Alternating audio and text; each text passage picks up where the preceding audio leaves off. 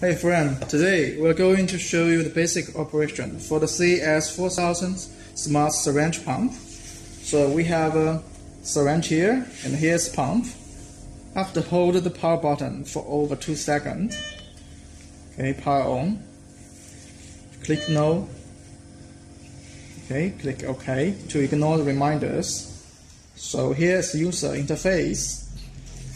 Before we do infusion, we need to install the syringe.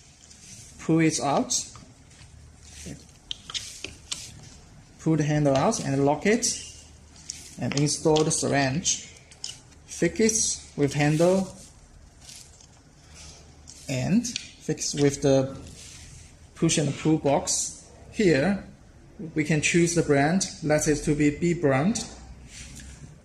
Set the VTBI to be 10 mil. Speed 20 mil, and the time will be calculated here. Click the start button to start the infusion.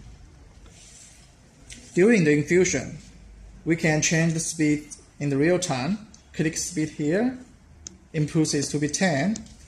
Now the speed be adjusted to be 10. Okay, when we need to stop the infusion, click the stop button here. So, if your infusion process has been completed, you need to power it off. Of course, first you need to remove the syringe.